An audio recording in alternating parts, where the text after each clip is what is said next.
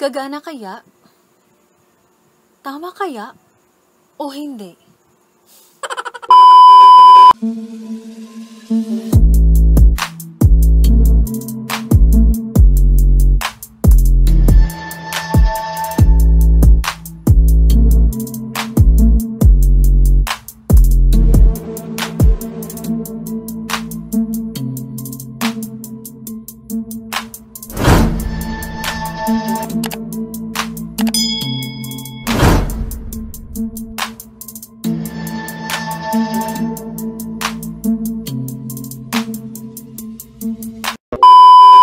Hello everyone! Welcome ulit sa aking YouTube channel, and for today's video, unboxing po tayo sa nabili kong battery at charger ng Acer netbook ko.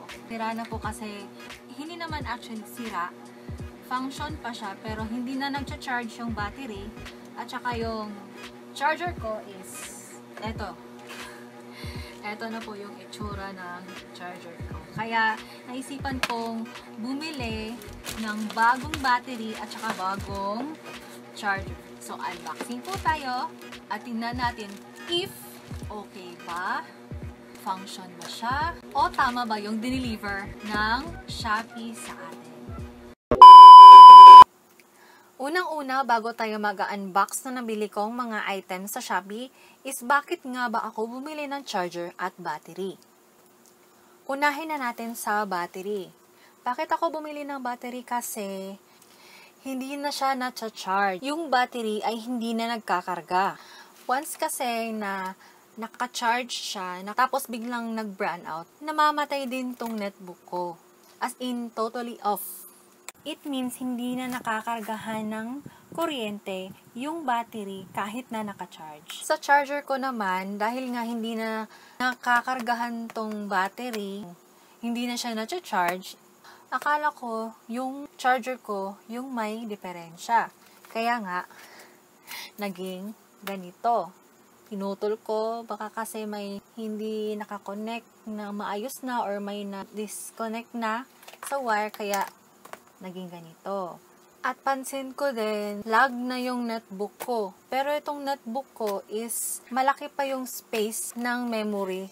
Kasi may na-search ako sa internet na once raw na full pa yung memory ng unit mo, tapos naglalag, it means raw yung kuryente na pumapasok sa netbook is hindi sapat.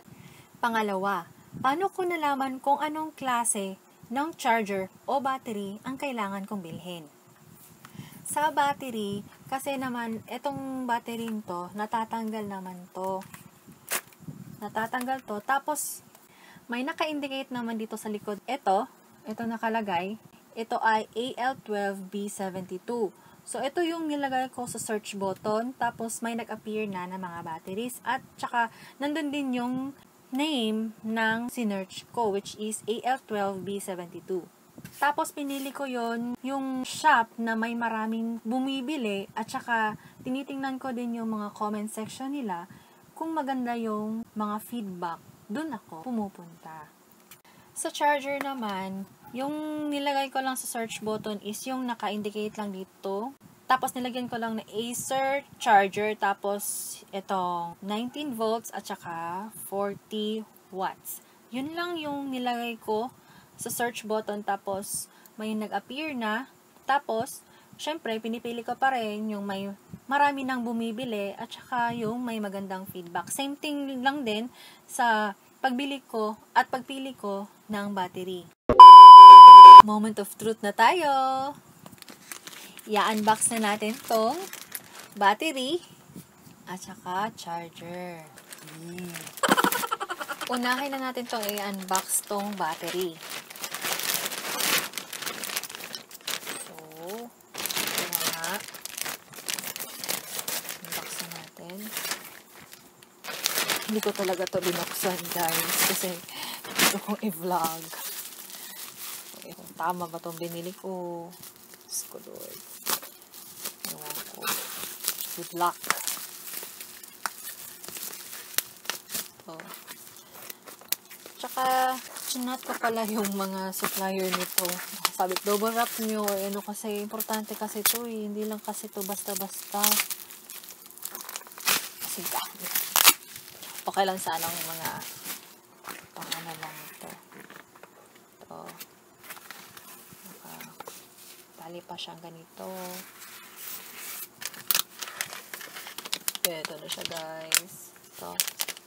Ganda ng packaging niya. Yun naman. Tanong natin dyan. Gagana ba? Ito.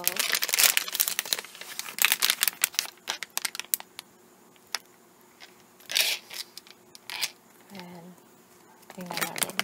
Ito na nga. Compare natin to sa luma at saka sa bagong binili. May napansin ako guys. Yung sinabi ko sa inyong number na AL12B72 nakalagay dito. AL12B31 at saka AL12B32. Ewan ko lang ha kung anong kaibahan nito. So, hindi kaya puputok kong netbook ko. Ewan ko. Hindi kaya to sasabog or ano. Nakikita natin yung okay, next. Dito na naman tayo sa charger. Kinakabahan talaga ako guys. Sa battery. Ewan ko lang talaga kung ito pa naman yung netbook yung ginagamit kong pang vlog.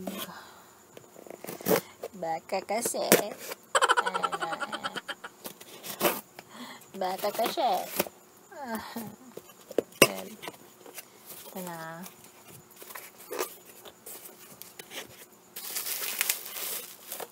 Bubble wrap.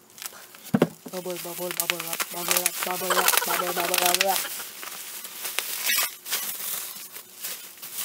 Ito nga siya guys.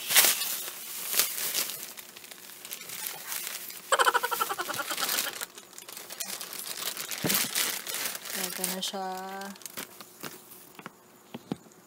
Same thing. Natatanggal din. Same thing ng dati kong charger. Tapos yung nakalagay is basa mo girl 240 to 100 volts tsaka 40 watts naman siya.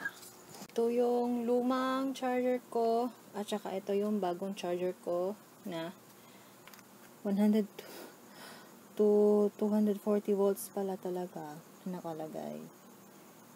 Same lang din ito, luma ko. Natatanggal kasi ito. Natin 360 yan. Same lang ng bago. Ngayon. Tanong, gagana ba? Well, try natin. Lagyan na natin if sakto ba? Yan. Mas maumbok pala to kaysa sa ito luma. Mas manipis kasi itong luma kaysa itong bago. Mas maumbok. Okay din kasi yung init sa ilalim hindi na masyadong kulong. Parang may open space na rin dito. Good thing lang yun. Importante. Gagana ba? Try na natin to. Welcome back. Mahaba na naman charger ko. Dati, ito, mahaba to. Pinutol ko lang kasi. Mahaba to dati. Pinutol ko lang. Welcome back. Na natin. Sakto ba? Sakto naman.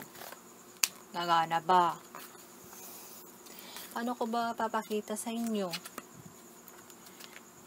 Ayaw kong hawakan kasi baka yung battery baka pumuto.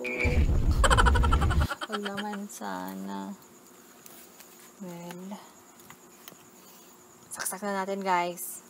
Ito na to. Todo na to. Ito na talaga to. Paano ko ba papakita sa inyo? Wait lang ha. Wait lang. Charge na natin. Ito yung bagong charger. natin. Baka naman. Huwag naman siya na. Yun. Ilaw naman siya. Yes. Umilaw naman. Agad. Dati hindi na ilaw to eh. Hindi na ilaw agad. Ang hirap ha. One hand. Yun. Ito natin. Oh my God. Ito natin. May blue na siya. Hindi na nagbiblink. Kasi dati nagbiblink lang to eh. Yan na guys. Yan na. Yan natin kung nag-charge ba. Oh, congratulations! Na-charge siya! Congratulations, guys! Gumagana siya. Yan. Gana siya. Gumagana na yung battery niya. Yan, tumigil. Loading pala. So, gumagana naman. Ay. Hindi ba mainit? Hindi ba mainit? Hindi naman. Ito ba? Mainit pa?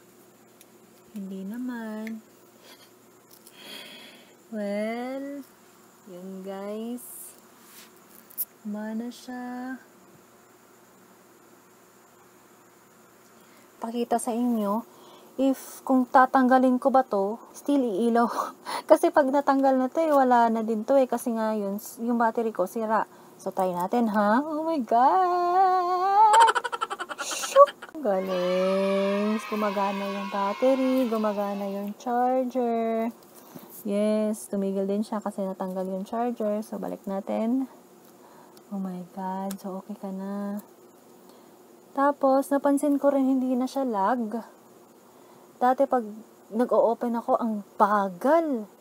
Ang bagal mag-open. Ngayon, ang bilis na. Yan. Mabilis na siyang mag-open. Yung napansin ko. Kasi pag once nag-open ako, ewan ko lang pag nag-internet ako, kung loading ba siya. So, update ko lang kayo if okay na talaga. Pati sa internet connection. Comment down below lang kung gusto nyong malaman. Yun lang guys. Thank you for watching. Sana may napulot kayo sa vlog kong to ngayon. At saka sana ipapakita ko pala sa inyo mamaya kung yung shop na binilhan ko. Okay, so thank you. Thank you for watching guys. Salamat. See you on my next video. Bye. Happiest. Thank you so much. Thank you, Lord. Thank you. Thank you, Shopee. Bye, guys.